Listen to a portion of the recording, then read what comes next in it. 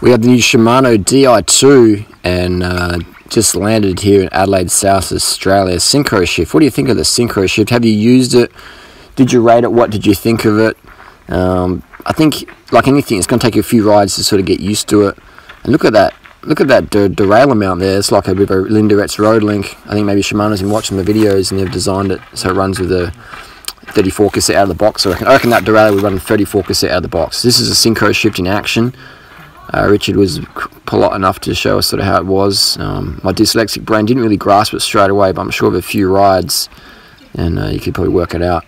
But it does shift very nice and smooth, very light, and you can always expect good quality from Shimano 99% of the time. You know, there's nothing that's perfect, but hopefully none of these cassettes implode like the original 9000 series did. If you've ridden this group set, what did you think? Did you rate it? Did you rate it? And what was the biggest cassette you could put in there? I mean, it looks like that B screw. Look at that. That B screw looks like it's ready for a 40 cassette almost. Quite interesting how deep that could go. Bigger cassettes, climbing. So this is definitely a climbing group set, and that's a mountain bike sort of style shadow derailleur, isn't it? Probably hard to snap one of those off.